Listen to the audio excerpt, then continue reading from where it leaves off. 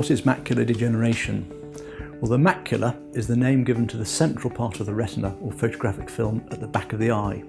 It is the most hard-working, sophisticated bit of tissue in the body, responsible for high-definition central vision and colour vision, and enables us to read, write and recognise faces.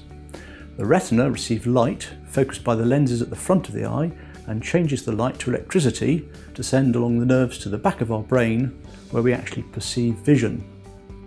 The cells that convert this light to electricity are called rods and cones, or photoreceptors, and are in fact the hardest working cell in the body and has the greatest demand for oxygen and sugar.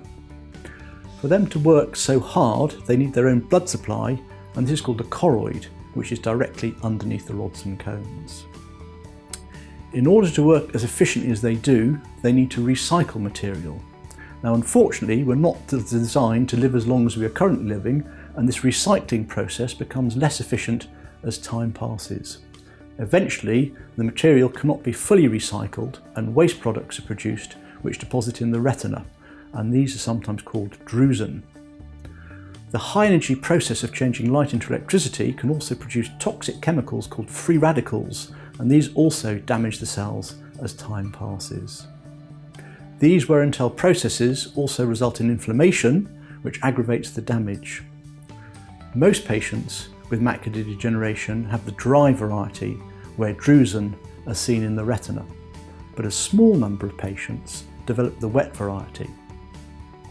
For reasons we still do not fully understand, abnormal blood vessels develop from the choroid into the retina, and they can rupture, and these abnormal blood vessels can hemorrhage or leak, causing fluid accumulating within the retina and waterlogging of the macula. Sometimes dry changes can be very severe, with large patches of the macula not functioning, and this is termed geographic atrophy. If wet changes are not caught early and treated, then the swelling and hemorrhage that results from wet macular degeneration eventually converts into a scar, and this is sometimes called a disciform scar because it's often disc-shaped.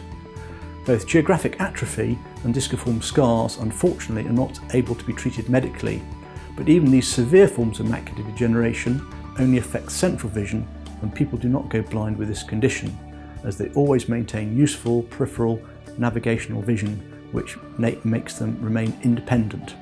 And magnifiers can usually help with central visual tasks such as reading and writing.